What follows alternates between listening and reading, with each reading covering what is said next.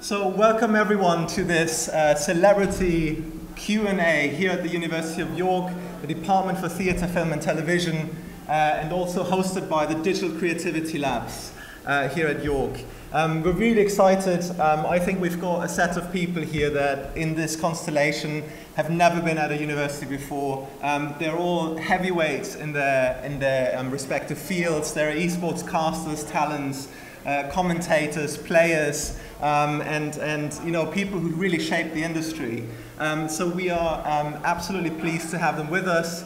I'm going to go through them one by one, and please give each of them a really, really good round of applause. My name is Florian Block. Together with my esteemed colleague Anders Draken, I'm leading the research group on esports at the Digital Creativity Labs, and we're excited that this event is happening here. The first person I'm going to announce is someone, he's a professional Hearthstone player. He is also a very well-known Jinx TV presenter. Please all welcome Vincent Deathsie Chu.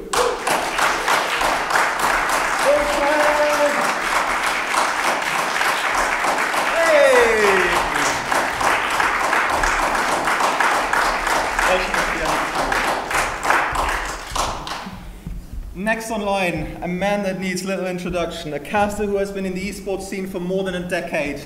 TobiWan is one of the most prominent Dota 2 casters to date and has been to every international since its inception in 2011. He's considered to be the voice of Dota 2 and the most emblematic caster in the scene. Please welcome TobiWan.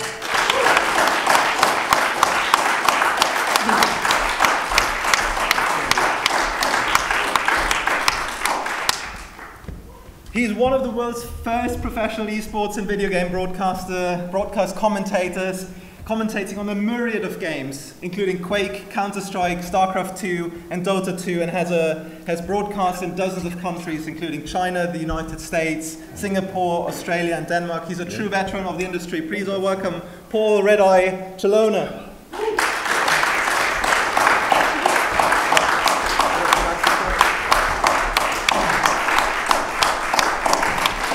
And I'll be getting an earful from him. He's a professional host, in contrast to me. Need more space to next in line, someone who's a really prominent Dota 2 player and streamer. He's best known for his outgoing and friendly personality, as well as his near boundless energy when working at Yuen, which we all experienced. Please welcome Jake, SirActionSlacks, Canna.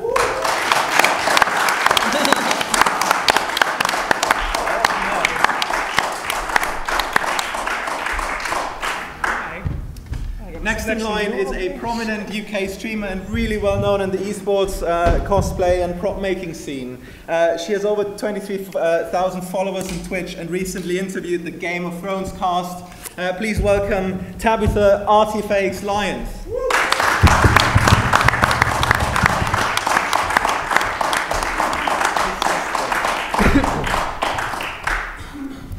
Next in line, a famous Dota 2 content creator and streamer. He does other games too. He's widely known in the Dota 2 community as the man with the iron stare. Please welcome Ted, PyrionFlax, Forsyth.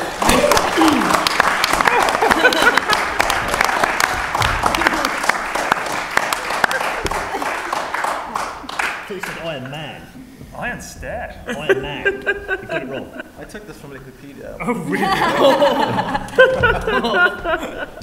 Okay, next in line, he's a retired professional Dota 2 player from the Netherlands. He's widely known as one of the most popular Dota 2 streamers with an impressive 500,000 followers on Twitch and over 61 million total views on his videos. Please welcome WehSing, Yuen.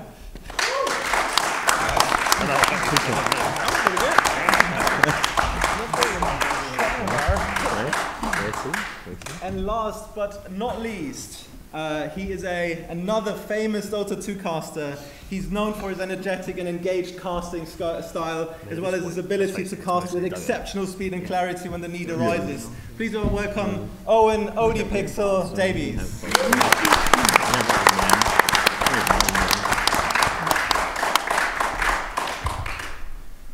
Okay. Can we keep these mugs? You can. Okay, that's pretty cool. You can keep the mugs. Okay.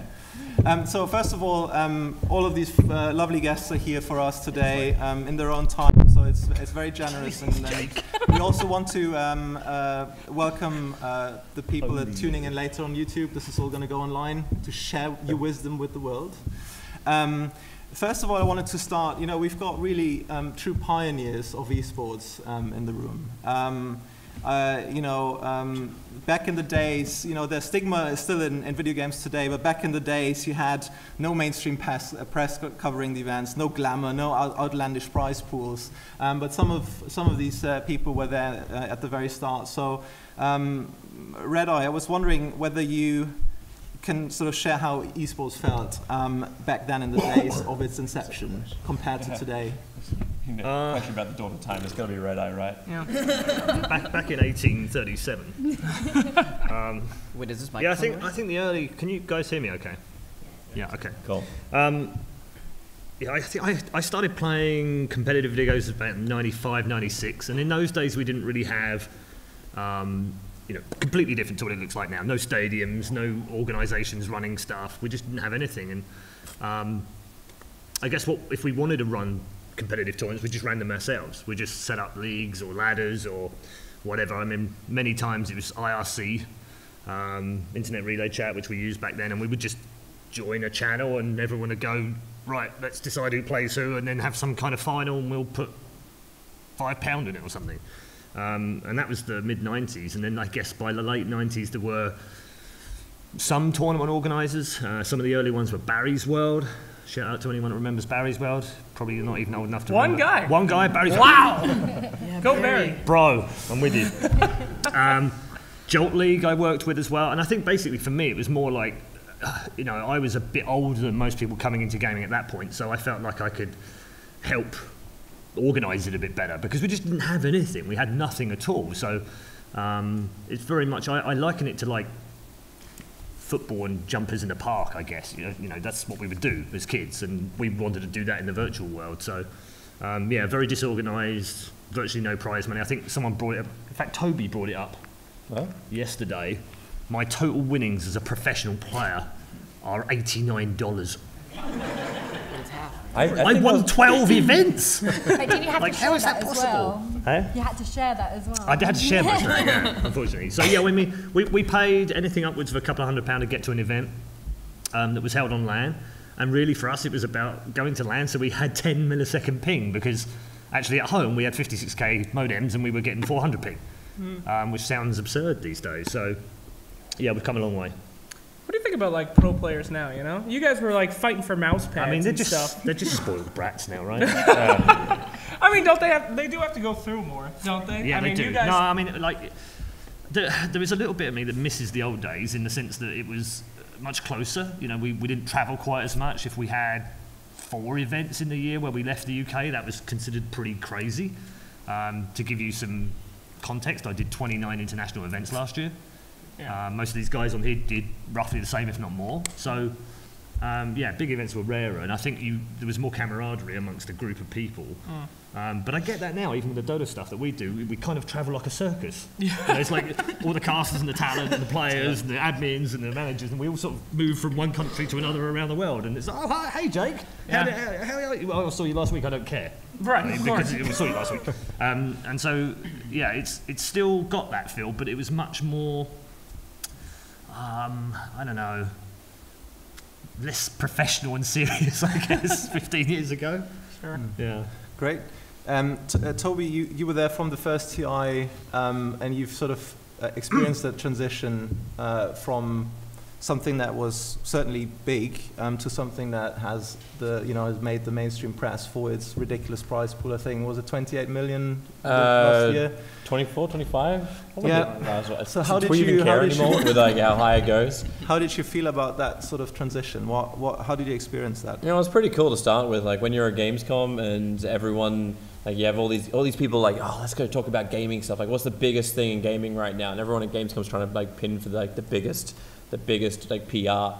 And Valve come out and go like, yeah, $1.6 million. We're going to do a tournament for that. And everyone was talking about it because it was kind of like we had our tiny little booth at Gamescom. And it was so tiny. And then if you walk across to the second hall, it was Blizzard. The entire area was Blizzard. Like they had one full wall was just their StarCraft 2 stage, and they had more, like the entire thing. You're like, okay, and then you had like League of Legends going on, who had their own dedicated hall with ESL at that time, and everyone's just like, man, what the hell is this? And then this one tiny little box has $1.6 million going out, and everyone was talking about it, and you're like, the production was terrible. We had the Razer booth right next to us pumping out music so loud for Razer, that we couldn't even hear each other talking because it was so damn loud.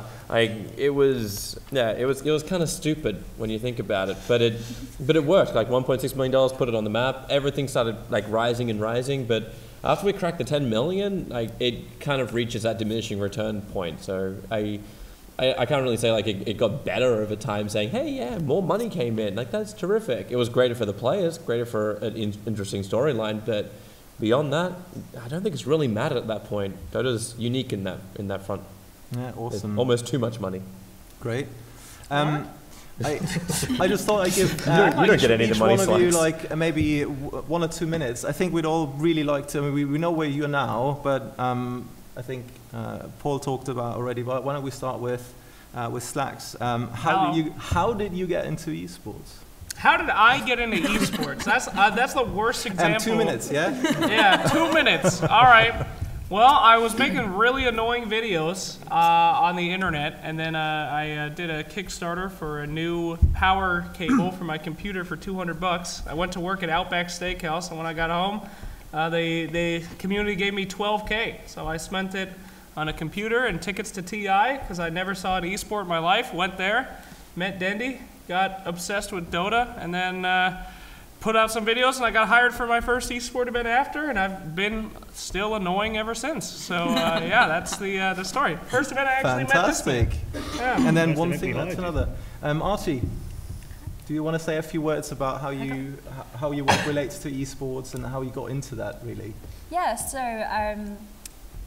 I got asked I got a commission by League of Legends Riot to make some. There's some League fans out there, right? That has to be. Any League fans here? No. Get out. So yeah, they commissioned us to make some props for them. So we streamed it, and everyone loved it. And ESL sort of saw it and was like, "Ooh, can you come to an event and make a trophy for us, and then we can give the trophy to the winners at the end of like the competition?" And it's sort of slowly, that's how it progressed, and like more trophies, more props for the companies, for the games. So that's how I got into esports, really. Yeah, I didn't plan it. I'm a gamer. It just sort of happened gradually. Cool. Ted? Hello. Hi. I just sort of fell into it because there wasn't really that much talent around at that time. There really wasn't. Seriously. Like, except for, yeah. Well, when I started doing it, like 5 years ago, there was like 1 or 2 people doing interviews. There was Toby and LD and a few other people casting that have sort of since disappeared, and 1 or 2 people maybe on panels and things like that, and they were scrabbling around for people, and then they were like, hey, this guy's just done some videos on YouTube about Dota, let's invite him, and that was it. You said there's this one video that made you big, where you drew your... The guide to Dota, that was just MS Paint. I just did it because I'd done one for EVE, which I used to play a lot of EVE online. Anyone play EVE online? No? Good for you. So, they wouldn't be really? here. I can't see. Okay. So, I did a guide to EVE, and then I stopped playing EVE, like all same people do, and I decided to play Dota instead, and it was just for my mates. And then it, for some reason, made it onto Reddit, and that was that. And then Valve got in contact with me shortly after that, and I was like, what the hell is going on? So it really snowballed. Awesome. I guess the true lesson here is use MS Paint more. MS Paint, if you want to get Windows into Live Movie Maker, which they ruined in the most recent. They're getting rid of it. Yeah, it's a joke. They're destroying thousands of future esports careers. They are. In the one move. They are. The free tools are what makes it possible. Sing, you have had quite a ride in Dota. How did you get into that? For me, it was just kind of natural. I was just naturally drawn towards it because I just played games like 14 to 16 hours a day. Yeah. I just kind of fell into it by myself. Yes. It wasn't very special, honestly. When did you get picked up though? What was that process like? From going from like a guy who's just addicted to games to... Yeah, it's just like you have a bunch of friends like, let's sign up for this qualifier, and then suddenly we do well, and then it just snowballs out of control like that. Ah. And then you're on the scene, right? You're like established and people know you. And Well, not really. I mean, there was nobody really established except for like Navi or like Meet Your Makers or something at the time. So we just kind of showed up all the time to qualifiers, and we kept winning. Right. That's the main thing. Just kept winning. Well, we kept winning because the main teams, they kept getting invited, so we just fought all the shitters, and we kept beating the shitters. Get good. For sure. Excellent. Owen. Yeah. So mine's sort of a similar story to the same vein of Ted's, where it's sort of unintentional, and very fortunate as well with the sort of series of events that I had, where it sort of started out commentating as a thing to do because I didn't really know what else I wanted to do in life, and I knew that this was something that I enjoyed. It was this game that I played, and it was something that I could do that a small group of people would appreciate. And it sort of turned into a large group of people that appreciated it. And I had a sort of key event where I was commentating at home, a game that ended up being quite a memorable game because it ended up lasting 3 hours and a half, which is, you don't know Dota, it's a very sort of extraordinary length for the game to occur.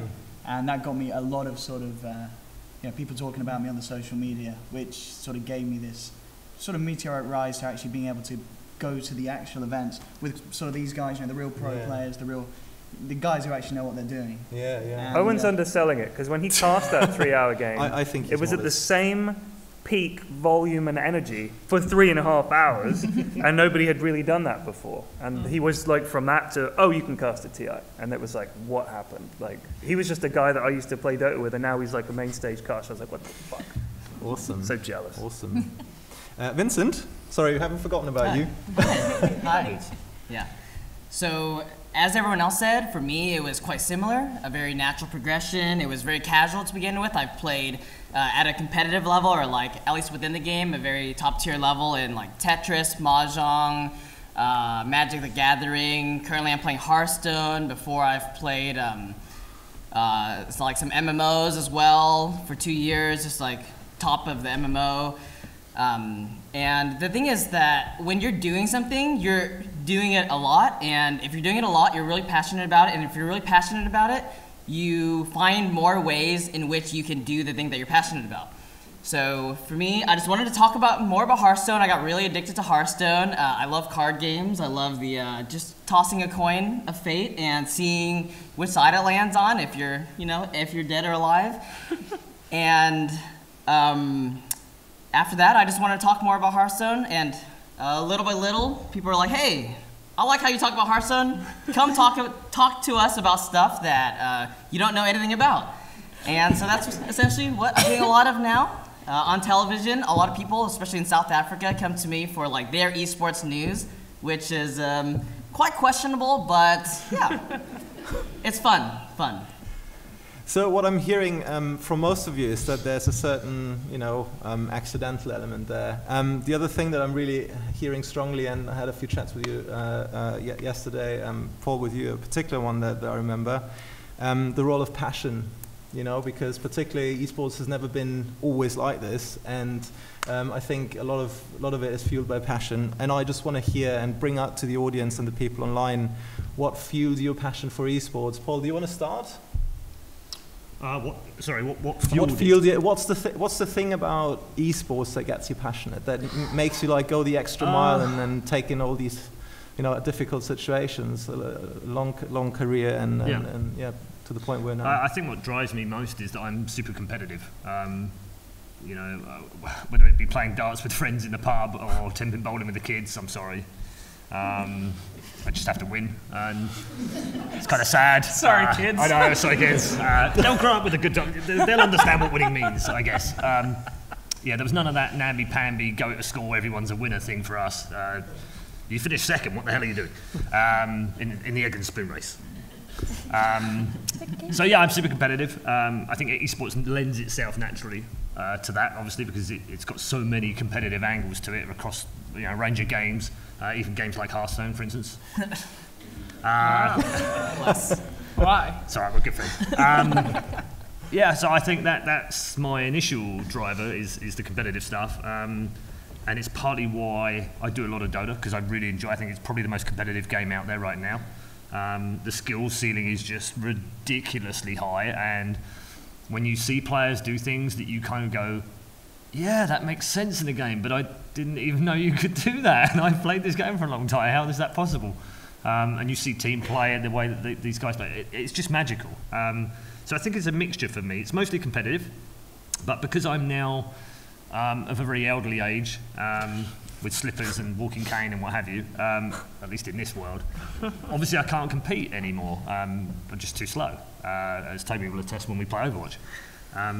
But I can get the same kind of feel for it, and I can kind of channel it through other players and watch other players. And I explained it like this to a friend of mine recently when he said, I don't understand, you're watching people play other video games. It just doesn't make sense to me. And I said to him, have you ever enjoyed a Wayne Rooney overhead kick? He's a Man United fan. And he said, yeah, the one he scored against Man City the other year. We won the title on that. And I was like, exactly, right? And I get the same buzz of watching something like that in a match of Dota, whether it's this guy casting at TI for $10 million in a match, or whether it's Owen casting for 3 hours. It doesn't matter to me. It's about those moments which are special and just unique to my world, my esports world. I feel like it's, you know, when I'm watching, I'm the only one watching. No one else knows what this stuff is. It's just mine. And I think probably we all share that when we watch esports. And so it has a very, very special part of me, I guess, within it. And there's another great example with League of Legends. Not that I use much of League of Legends examples, you'll understand, because I'm kind of outnumbered here. It's an esport. Yeah, no, not quite, yeah. They hired a band that I really like, Imagine Dragons, a few years ago, to do the theme song for the World Cup, World Championship for them, and it's called Warriors. And if you listen to the lyrics, it's literally about how we started esports. And so it really kind of touched me as a, you know, wow, like this song means something to me. And it's a League of Legends song, which doesn't make any sense to me, but I got it, right? And that was really cool. And I think they tapped into something that we don't talk an awful lot about within esports. And I'm often saying, yeah, passion drives a lot of us as to what we do. And people just kind of joke, yeah, passion, yeah, get it, yeah, you have to have passion, whatever. But it's so true. You've heard every one of these stories, and they all match. We all got into this by mistake. None of us really set out and went, yeah, I'm going to be a host. No one does that, not us, right? Because we didn't have those things back in the day. We knew we wanted to do something within this industry, but we didn't know what. But we're all connected by that one passion. Yeah, I mean, it kind of goes past passion into kind of obsession. Like, I know a lot of people that want to get into esports, and they're like, I really want to, you know, do this, and I think I could be good at that. And they're never going to be able to do it, because the only reason I'm in this is because if I wasn't in esports, I'd still be playing Dota for 14 hours a day. Like, it's literally my only way to survive with that horrible obsession. And, you know, it's like, yeah, it's the only way to make it through. If you're not somebody that can, like, just be obsessed with something, then you can't make it in this field. And I guess it's kind of like a vice for me. I know when I was a kid, I would just constantly play my N64 and stuff. I ditched class in college. Thank God for that college degree that I have, where I ditched class to play Dota, and now I am doing that. So. May I quickly note, we don't encourage. We are at a university. We do not encourage ditching classes. For the record, so I want to distance myself from that statement. No. I will say though, like, a lot of people now that esports is coming into its own, they think we want to get into esports, and that's almost what I would say the opposite thing to do. Go get a really good education, find something that you're passionate in, and then move that into esports. Like, college was the best thing I ever did. That's what I wanted to, because, you know, things aren't going to be like this anymore. There's going to be a lot of students, people who want to have a targeted career in esports, and as this sort of professionalization is going on, what role do you think the university should play in this whole process? You mean like in terms of a course, or? Yeah, in general, like sort of, you know, yeah, providing course offerings, but also, you know, essentially providing a formalized path into some of the things that you guys are doing. I don't know what the rest of the guys think. I don't think you could formalize a route in, because every game is going to be different.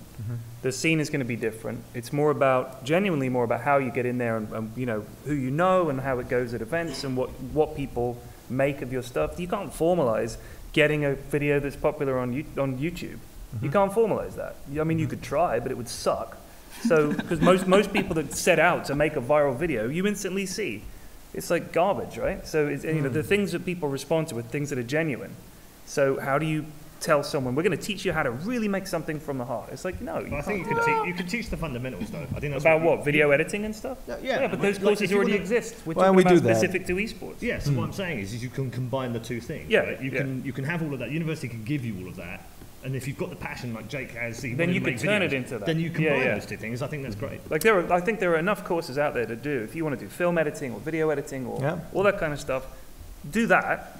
But don't say, screw all that, I'm just going to go into esports. I think you get that base, and then, like Paul said, you could then turn that to I mean, yeah, that's what happened with us, but imagine 5 years from now, you know, when esports Well, you think there'll be formal esports host courses? What I think that esports... With lecturer, Paul? There's already esports courses. I think it's bad. When esports is as big as sports, you know, this is like the gold rush period of esports, because it's forming, it's not solid yet, you know, people raise $1 million for a tournament and then run away. And like, because we don't have, never talk about right, we don't have like the institutions ready yet. And it really, in these formative years of what I truly believe will rival traditional sports as more and more old people die. Oh, sorry, well, you'll be with us, friend. No, I mean, in these formative years, it's really, you get to bring what you learn in like institutions and college and stuff, and you shape esports. Like, 7 years ago, my job probably didn't exist, like making content and making it like... I thought you were going to say Outback Steakhouse. Man. No, that existed.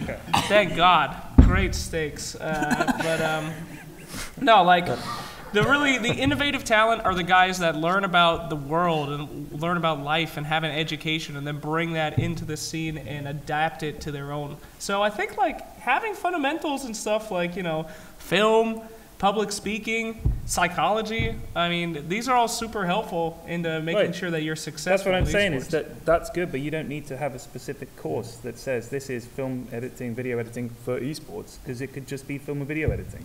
And then if you're into esports, you'll be passionate enough to turn it to that. I don't know, I sort of disagree. I think there should be more of a focus in driving people down that more specific route, because I've been at a lot of events, and the quality of sort of a lot of the work that goes on it's not great. There's so much room for improvement. There are a lot of people that work behind the scenes that just, they know what they're doing maybe in terms of a professional outside of esports sense, but they have no idea how to sort of translate those skills into a way that's going to make a fluid show. I've lost count of the amount of events that have just had things go wrong because of these reasons, because people don't know how to correctly sort of interact and create a product that sort of not necessarily the youth today, any sort of fan of gaming today is going to receive in a positive What kind manner. of stuff do you think that they would have to teach? What would you, like if you had a course about esports, what would be the three, like you're teaching someone how to produce a tournament. Yeah. What do you think they would need to learn that would be different, that there wouldn't just be a question of experience? What would you teach them? I think for a start you need to sort of be able to maybe even subcategorize into the genre of the games. There are huge esport titles that are incredibly different. Doing a production for a MOBA is very different to doing a production to a card game or a first-person shooter. And I think absolutely, in sort of a university, having the ability to work with people that are passionate about these individual gaming genres. I think it's a little harder to be more specific, as much as people would hate it, put Dota and League of Legends like together, they do have very similar sort of aspects in terms of how those games are to be covered. Deathsie, you've just finished your degree. Yes. Congrats. You have a thought on that? Sure. So I've just finished my master's degree at the London School of Economics while I was doing full-time everything. I just do full-time everything 100% of the time. Wow. But I definitely agree with Owen's point. Personally, I don't think that it has to be necessarily an esports degree, but I think having esports elements to already existing degrees, whether they're sociology, psychology, whether it's film and television, is very, very valuable, because anyone who's worked in production in esports understands that people in esports don't really know how to make anything. So we have to rely a lot on people from film, television, who actually have done professional, I guess you could say. I mean, that's a bit rude, but professional production before. And there is a lot of room for improvement. There's a lot of room to explore everything. So, for example, in sociology and psychology, if we're looking at like sleep disorders, for example, that's something that we can look into relating that to esports, because a lot of us have like insomnia and stuff like that. It's just a normal thing. I think that is very valuable, and that has not been explored yet, and it has to be explored. Good. I'd also like to pick up a point on this. Maybe a minute or two, if possible. Yeah. The biggest compliment I can give to the people we worked with yesterday when we were filming here is that I can't remember any of their names.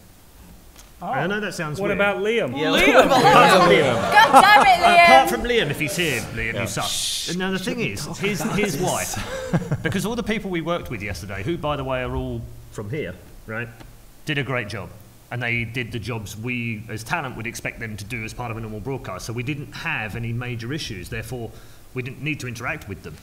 And so that, I think, was the best advert for me for, if you can learn the core skills of the roles that you're here to do, and then transfer them to esports, you will do very well. And the good news for you over the next few years is that the majority of people in the background of broadcasting are still in esports broadcasting because they're passionate and they don't have the skills or the knowledge or the experience that you guys are going to gain from doing this. So I think there's some very big and I can just echo, we've got a really great set of Sparky students and great lecturers in that program. Now, as far as university goes, it splits into teaching and research. Now, esports has become a very fertile area for innovation. There's been broadcasts in VR, there's been augmented reality additions on top of tournaments for the audience and the viewers, an interactive viewing experience. But esports really has become an industry driven by big data. So just Dota alone generates 1.2 million matches, terabytes of data, exact gameplay recordings every day. And this is really not just statistics. This is stuff that contains entertaining moments, that contains exciting stories. I wanted to know from you what the role of data is for your work. Does that make sense? Some of the casters? If you could elaborate, I guess. Well, so what's the role of statistics in your work? I mean, Toby, I know you. We've talked about this before. Like for myself, and I think Owen's probably in a very similar situation too. Play-by-play casters, we normally ignore statistics because it messes with the storyline a lot.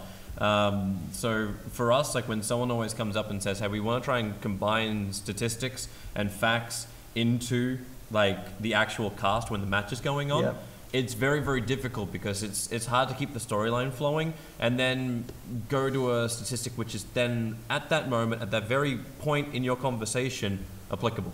So at that point, you almost pull it back and say the grounds you want to start using like data is the educational side of things, the analyst side of things. So this in ways can be used by the analyst caster, but it's better to even break it down to a way that can be consumed when you have, well, Redeye's area, when you get to a panel and you can find new and creative ways to display the data which comes out of the game in a way that someone who's sitting at home, Joe Blow, can actually understand what the hell just happened. Because Dota is a very, very complicated game. You're pulling in all this terabyte, you're pulling in all this data. It's great if you've got data, but it's useless if no one can understand it.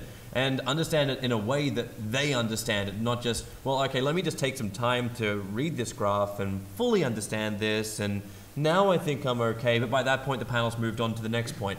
So it's very difficult, I think, to really at the moment provide data which is useful. I have a question for my boy Sing. Pro players, do they actually care about like data and stuff? Do you like go out and see like who's the most picked hero, or is it all like a gut thing? No, for sure they care. You will target specific players to what they play and what they're bad against. Yeah. You will ban them, you pick against them, and there's a lot of things you can do. Even to the point where you can see what lanes they play. Yeah, so you like actually actively look at stuff like item pick rates and all that stuff. It's not gut? I thought it was all gut with you guys. No, no way. You can even analyze the laning playstyle people have. Like you have some really defensive mid laners way back, like when Boba still played mid, for example, he was a very defensive player. You can play around that. You put more defensive heroes mid for yourself, for example, or extremely aggressive, but never neutral ones. Yeah, I mean that's what makes esports super interesting, right? It's not like a traditional sport. You don't know exactly how fast that guy can run in real life, but in an esport, you do. Everything's recorded, you know? Yes. So it's got a lot more to do with the mind, right? Yeah. I mean, data for me, it don't mean much, to be honest with you. It's I will say one thing, like, you know, one hard thing about doing esports stuff is that you have to be a personality, you have to represent yourself, and you have to sometimes go past yourself and just see what empirically works. I know that I find a lot of things really funny that statistically not a lot of people do. And it sounds weird, but it's true. When I was first coming out, like, I would just do some crazy, cringy stuff that I would watch and just die. And then I got this job at Dota Cinema where these videos were going out to like 3 million people. And then I'm like, okay, a lot of people do not like this, and you have to kind of accept that and change what you do. But yeah, I mean, data's good for finding out what helps with the most people and the happiest aggregate happy people, but screw those people. They don't know what's funny. So, I don't know. So you guys are all here sort of as part of something that Best Meta is doing, and this exciting new platform. I think the highlight here is to, you know, you have in esports the massive productions with big crews, and you've got all the professional roles fit in, but then you guys are also producing your own content. Do you miss any tools? Or, in other words, if you had creative tools for augmenting your content, do you have the toolbox that you need, or do you feel if you had a wish list for next Christmas, wink wink, if there's anything that you need, what would it be? Are you actually offering that? Because the wink wink implies... I'm not. Well, okay. Yeah, it's not contractually. Okay, so you're not going to actually get me a Christmas present with this. You know what? Maybe you would. Maybe I'll actually do it. I mean, in terms of streaming, I would love to have more stuff like that. I could just have a simple production thing to bring on animations and things that I could use. It is there, but I'm just not smart enough. So I would love a thing where I can just push a button and something happens, and it's nice and big and shiny. That's what I would like, rather than the more complicated interfaces. For me, it's not like physical things, it's knowledge and time. When you're a content creator, there's a lot of time going out that you're spending on social media, so you don't have time to get the skill sets that you would learn at university, like say the video editing. I would just love to have some time, have some knowledge, and be like, okay, let's put it together and upgrade my skill set. Okay.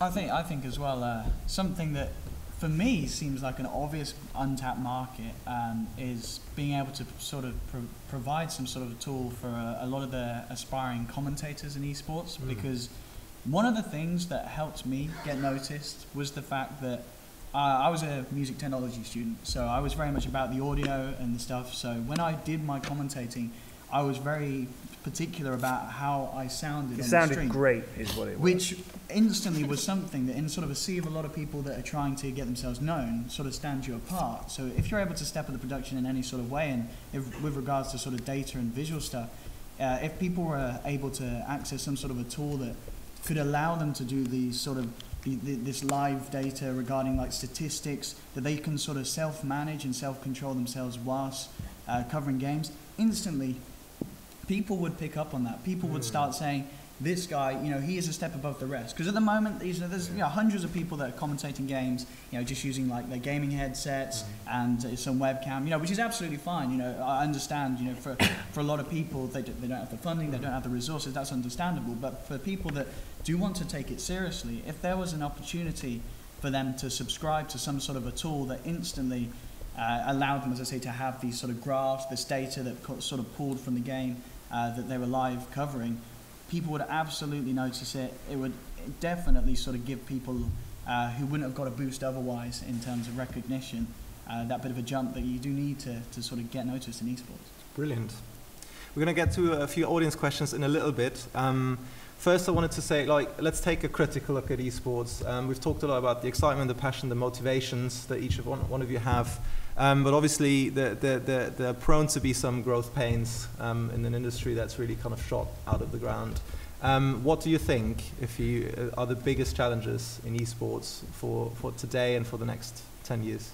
Actually, I want to say one which we were almost debating on this panel before, where Tez just like, don't learn video editing, don't learn this kind of stuff, like stay with what you got. We don't need to get a course on this. I didn't say that specifically. That's exactly not specifically, but I'll paraphrase it. I didn't even say that at all, though. I was. Like I was literally saying that those skills already exist and you can learn them, but you don't need to have a course that's like video editing for esports. Because if you love esports, you'll be able to learn video editing and then turn it into esports video editing. That's all I'm saying, homie. Okay, then ignore everything I just said there. And you weren't listening, is what it is. I was going to use you as a wonderful platform. Now, no, my platform's shit. But for me, I think staying true to what we are. To what esports was built on. Like Red was talking about his community. I can use you, right? You said talk about community. Yeah, great. I didn't say anything of the sort. What did yeah. So just making sure that we don't lose what makes us unique. Like when you start getting involved in a lot of mainstream stuff, it's very easy just to have your product, your content bastardized into what they believe is good, digestible content. And there's a reason why things go viral on the internet, or there's a reason why certain content is more popular than the other. And when you start dragging it in, you basically just cookie cutter it. It loses the quality that comes from esports. It loses that personal touch that connects with the viewer. And I feel that a lot with mainstream media, where it's just like we're just going through the checklist of, okay, we now start up the broadcast, this is what we do, then we go to this, then we go to that, and it's just like, well what's the point? Like, okay, I can copy and paste this every single time, but what I'm watching is not unique. And I feel like esports, especially with transitioning games, with new technology, with new software, with new ways to actually consume the broadcast, that we need to keep thinking of unique things that push you to the front lines and don't just accept what is mainstream. In fact, if we just sit there going, oh, if we make it to the Olympics, we've made it, boys. Like, no, that's actually, like, for me, that's a disgusting thought, because that's not making it. That's just becoming part of something that already exists. I want to be part of something better than that. Amen. Yeah. Yeah. Yeah. Okay. One answer. Oh no! Take it easy. 8 chairs, 1 opinion. Someone's Great. mad. That makes it easier. I want to talk about this a little bit. Women in esports has been talked about a lot. We're actually clocking in, according to the market research, about 30% women in the audience now. I think, if you look at it as a trajectory, that's really promising, because, only 10 years ago that was very, very little. But still, there are still obvious barriers in place that prevent women from making the kind of jobs that all of you are doing. And I don't want to point you out. You're free to Tabby. It's kind of hard not to. Obviously, Challenges, not the one barriers. representative, but you don't. Do you want to open on giving us your sense? I can only speak from experience, so don't take this as fact. For me, I find that you have to work harder. Not harder, but the rewards are great as well. And then when you do get something fantastic, it's, well, you're a girl. And if you don't get something fantastic, I was talking to Paul earlier, it's like, well, you're not good enough, that's why, because you're a girl. I just think, and it doesn't matter if you're male or female, you just have to work hard. We all have this in common. Everyone on this panel has worked their butts off. And that's why we're in the industry that we are, because we put the passion in and we put the hard work in. So just have a thick skin, because you're going to have everyone tell you can't do it, but we've all had that. But just keep pushing through. I think you may be underselling your achievement there, I think, because it is significantly harder having this pressure from society and this prejudice. Well, recently, you guys have heard of Twitch, I take it, yeah? Good. I recently got banned on Twitch for 24 hours. And I got banned because I was sick and tired of the chat, the people coming into my stream going, get your tits out. And I stream like this, I don't have a cleavage showing. And there's nothing wrong if you do, by the way. Unsubscribed. So I had stress balls of boobies. And I pulled them out, I went, here you are, guys. And I got banned for showing nipples on stream. But guys can show nipples. So there is some kind of double standard there. But you know what, if esports is what you want to do and get into, don't let anyone hold you back. Just go for it. I mean, one thing that we do probably have more than anybody else in any other field is like the need to have some super thick skin. And like, because you're a sports commentator on TV, people hate you. Maybe you hear it once in a while, maybe somebody tweets at you once every month, but we have the words of all 40,000 people telling you exactly what they think about you at all times. So for females getting in too, you gotta just be incredibly tough. I mean, it's just all the different things that people say about that is just so hard. I mean, without being too masculine. Exactly. Yeah. Like the expectations are always different too, and then a lot of organizers too are just pieces of garbage. You know, they want like the token girl, and then that's it. And when they have their token girl, then no one else can break into the scene because they already have that one. So it's like it's a lot of challenges. But as you said though, if you are able to overcome those challenges, I think there's just huge rewards, like guaranteed at everything that you want to go to if you've proven yourself to be successful. But man, I mean, I am so happy that I am the gender I am and get to work in esports, because I don't know. I probably wouldn't be a hot chick either, so I Okay, any other thoughts? Well, thanks for talking. I know everyone keeps on bringing it up, but I think we have to regularly bring it back to people's attention. So now I'm going to go through a few audience questions. Someone wants to know, do you ever not have the energy or desire to compete, and how do you deal with that?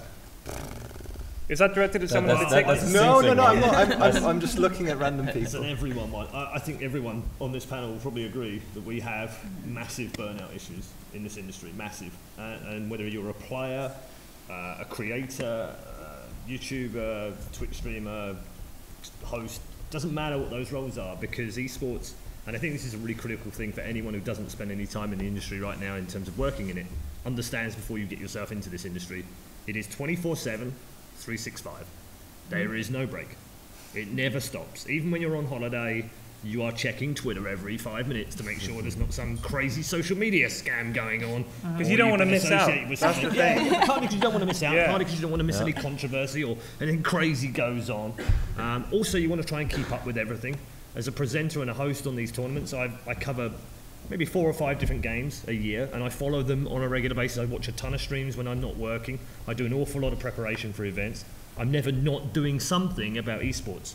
Even now in my spare time, I'm sitting in a university talking to you about esports. It's just, that's what I live for. I love it, right? But it does lead to burnout. There's no doubt about it. I was very lucky that I got caught a couple of years ago by a good guy called Neville Upton at Gfinity, who basically saw it in me, and he was like, you are literally on the verge of a nervous breakdown. You are literally about to explode. You need to chill. You need to take time off. And he gave me a month off. And I swear to God, that was 2 years ago. If he hadn't told me to get on a plane and find a beach somewhere for 10 days and not turn my phone on, I probably wouldn't be in esports right now. And that's happened several times in my career over the last 15 years. I'm sure everyone on this panel has something similar. My kids. Like that's my burnout. And I'm just like, either I haven't seen them in too long, or I've been with them too much. Then I'm just like, I either need to get away and do as many esports events as I can, or Ted's the I need to antithesis stop of me working. right now. Like that's it. They're like my gauge. Well, because you need someone else there. Like, and that's the thing for me. I think. And I think we've talked about this before we came in, but I think the other key part of the aspect to understand with this is that it affects your life. Yeah. Like anyone that, I don't want to make this a big, oh God, they're so hard done by, because we've got great jobs and we love our jobs and we're very privileged to earn the money that we do and be in an industry as fantastic as it is.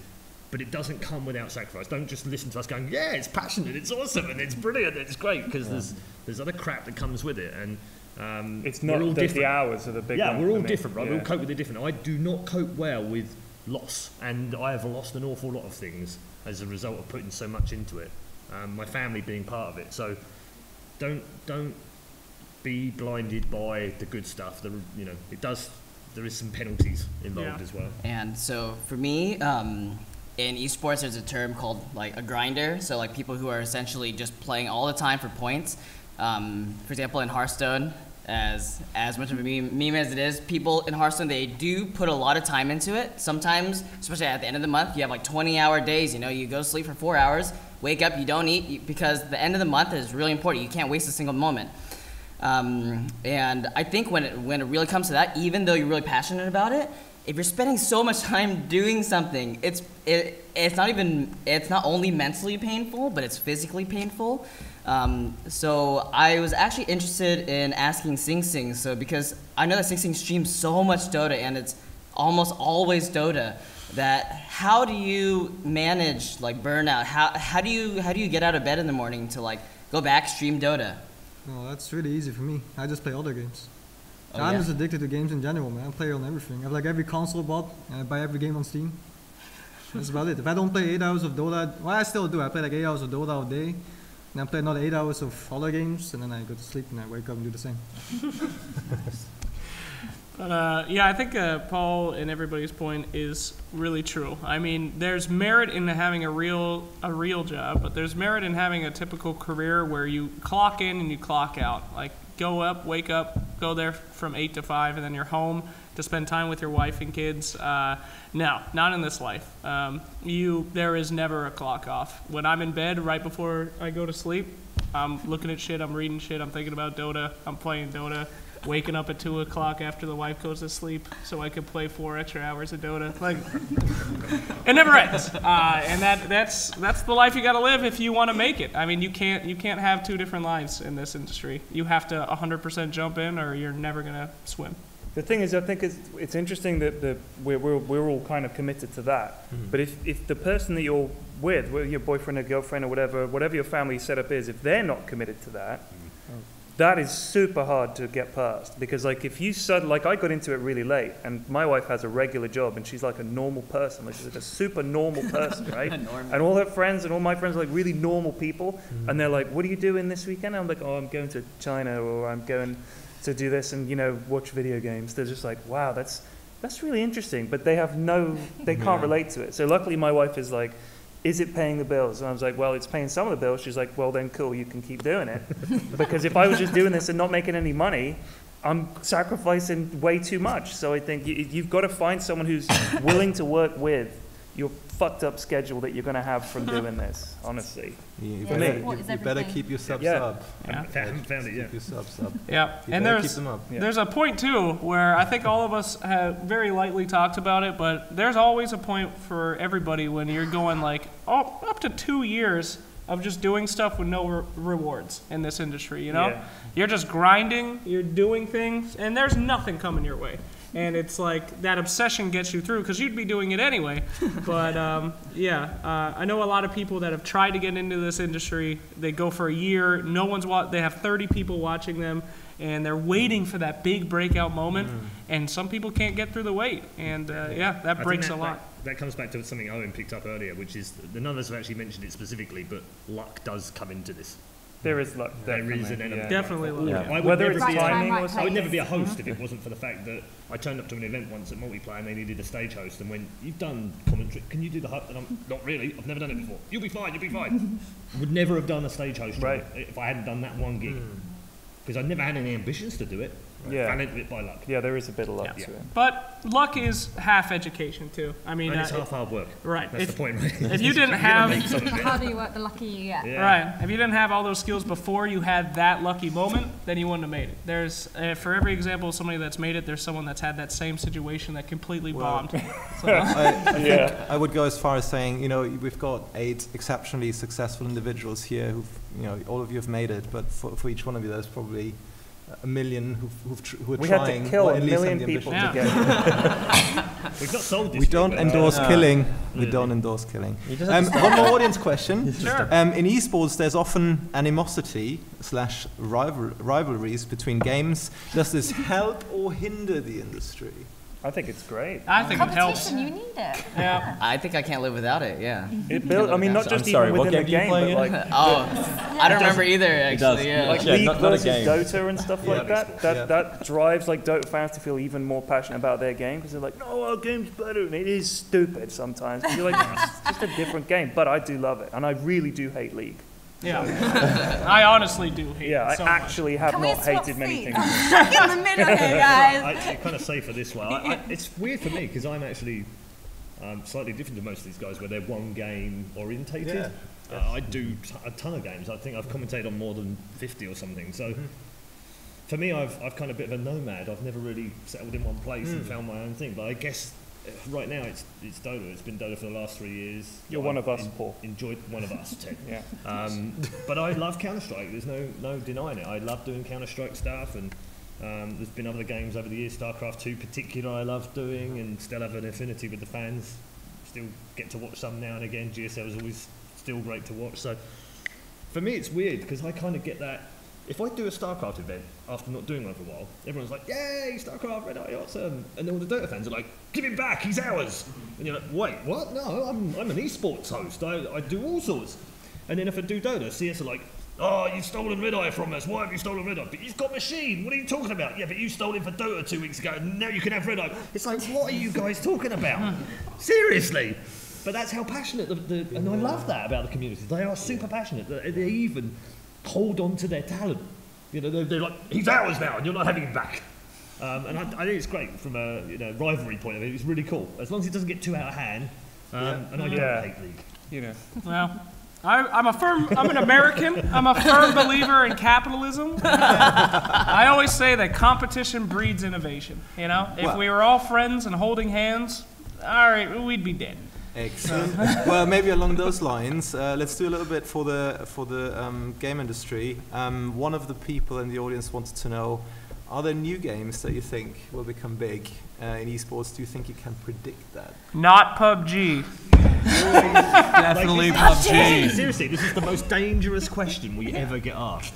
It's like, you couldn't dig this up in about 3 years ago. Look, well, look what he said. Yeah. What an idiot. Not PUBG. So look it up in 3 years. So that if it is big, it just says PUBG. No. It's already that's good. You did that well. competitive, though. I don't think you can predict it, and I think a lot of There's think always of all new the up-and-coming games. Exactly. But think of all the companies out there that have said, "We're going to make a new MOBA." And a few years ago, do you remember that? There was like 10 of them all out at the same time. All called Strife or Smite or some variation of Strife or Smite. Angel Wars. Right, there was like a million of them. And they were all like, "We're going to be a big esport, we've invested $1 million, this is going to be huge." And you're like, you're never going to make it, ever. Like, the games that made it took some time to get there. Some of them arrived just like pow, but not many. And you've got to hope that people pick it up. How quickly we forget about the Dota Hon Wars. Dota Hon But Wars. it's because you're supposed to be the bigger game. Yeah, true, yeah. You know. But you're drowning a genre which is not where the community is moving. Like you could see StarCraft 2, which was really fantastic. RTS was it, right? And then everyone started moving into more bigger community games. And we're like, yeah, okay, this is where it is. Like, it's the MOBA Dota genre. This is the age of this. And then where do you transition to next? Was it the CS scene? Was Battle Royale now. It's Battle Royale. It's first-person shooters because the audience is growing and they're looking for more basic understanding of a game. So it makes sense. We move into first-person shooters with high tension levels. Where do we go after that? You never really know. You can't predict. Because people like, this is the whole technology side. Technology and software. How far can you go? Like when virtual reality first came out, people were like, "Oh yeah, this could be really cool. And then it's like, well, what's the actual use of it? No one can actually use the bloody thing, and no one's making really good games that immerse you and actually say, I can be competitive, I can have a skill level in this. Yeah. So maybe that gets solved, Yeah. and then we move into a whole different era. You just don't know. It depends on how fast technology moves. It depends on the audience you're pulling in as well. What they want, what do they want to consume, what are they bored of? What Also, do they want that's a new? game will come out. There might be a genre that isn't currently big in esports. A game will come out that everybody goes nuts for, and suddenly it's like, wow, this guy's amazing at this whatever it is game. I don't know, it could be anything. So, that comes out and that drives the esports down that direction. So, it's impossible to predict. Otherwise, you would just make that game. Right. Yeah, so like I'm thinking like a card game FPS. You know what I mean? That's the next big thing. Next big thing. Cool, like Gambit from X-Men. Yeah. Sick. No, I think you pretty much hit the nail on the head with the community, right? I mean, you take PUBG and Overwatch. Blizzard is just pumping money trying to make Overwatch work. Here's $100 million, guys. It's never gonna work. The game's shit. But like PUBG, a game that like nobody cared about when it first came out, had like made by some South Korean company from some guy's personal thing. Community loves it. It grows. They want it to be an esport more than the developer wants it to be an esport. I think they would like it, but you have to have 100 computers. Yeah, that doesn't make sense. Well, you would have to fix the game. You have to have a consumable product. That's what it is. You have to have a competitive consumable product. That's all they need to work out. But PUBG was also like, it was Arma 3. It was a mod before that. Exactly. And like it's the history of something like that that can just develop and then get big. So it's knowing the fact that this mode existed for a very long time, but it didn't come into the big popularity until something specific happens. And this is how you follow the progression of esports. This is how you try and predict the progression of esports of like, where do we go next? What's going to be popular? Like how many people have been waiting for Warcraft 4 to actually come out? Like almost everyone's probably been waiting for this, but Blizzard I don't want to say they're really smart after we talk about what they're doing with Overwatch. Right. But they understand, like, this is not the time for an RTS to be released.